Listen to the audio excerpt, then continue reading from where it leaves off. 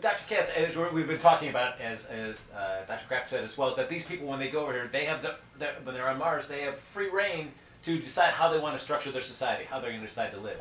Now, how does that work for, say, the second mission that comes down and the third mission that comes down?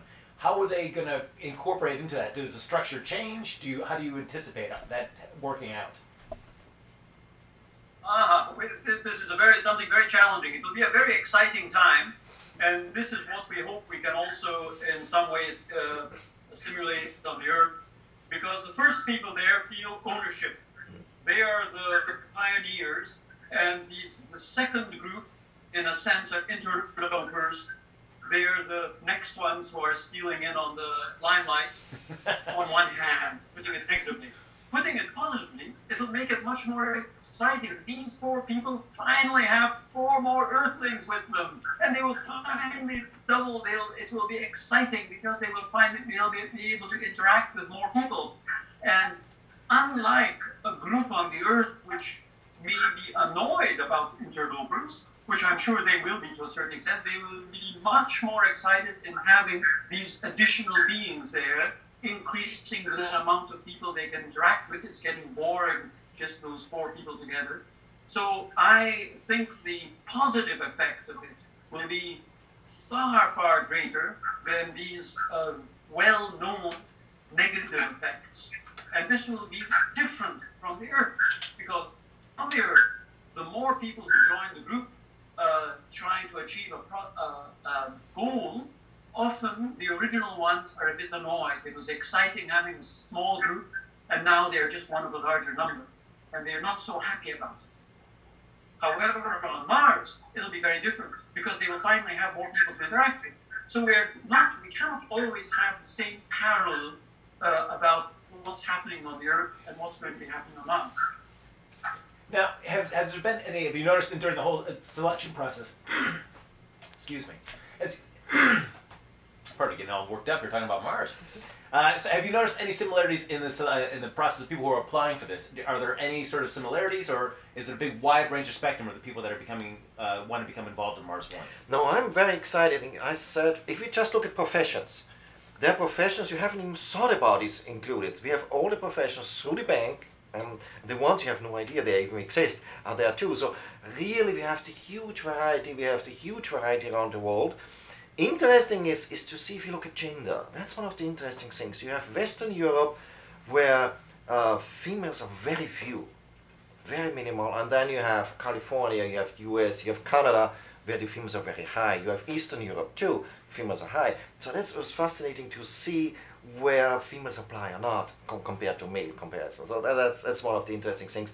But we really have it, anybody, anything you can think about, applied and joined, and this makes it so exciting. You have it really the total mix you want from every side, from Russia, from culture, from race, from religion, everybody applied. We had one from Palestine, as one from Israel, from United Arab Emirates. So really from West Africa, from a lot of South Africa, for example. So really it's very exciting.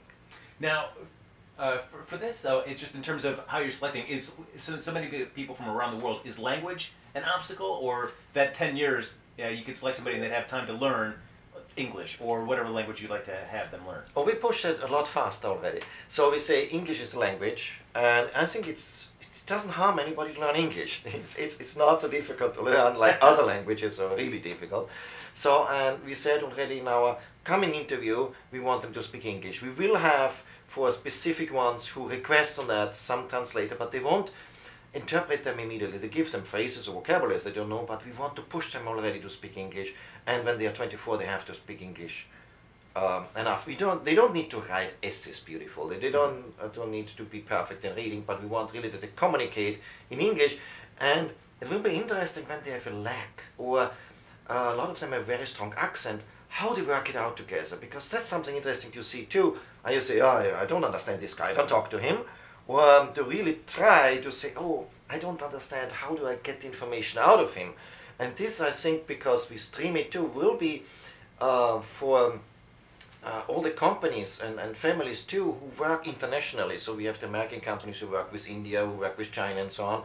And there are problems with accents, and very strong accents, and they have difficulty to understand. So how they find to work better as a team, try to understand the other person, even if you have a very strong accent, to work with it. Now, Dr. Kass, as somebody that watched the landing of Neil Armstrong landing on the moon, just as a participant, you're watching there on TV and seeing this happen. Now, flash forward here, you're having a chance to be actually a participant in putting some of the first people ever to set foot on Mars. How does that excite you? What are you excited about being involved in this project? Oh, in that sense, if we do actually achieve putting the first people on Mars, I think that will be extremely exciting being part of it. I know I was very excited about sending the first crew to the as scientists on the first Spacelab mission back in 1983.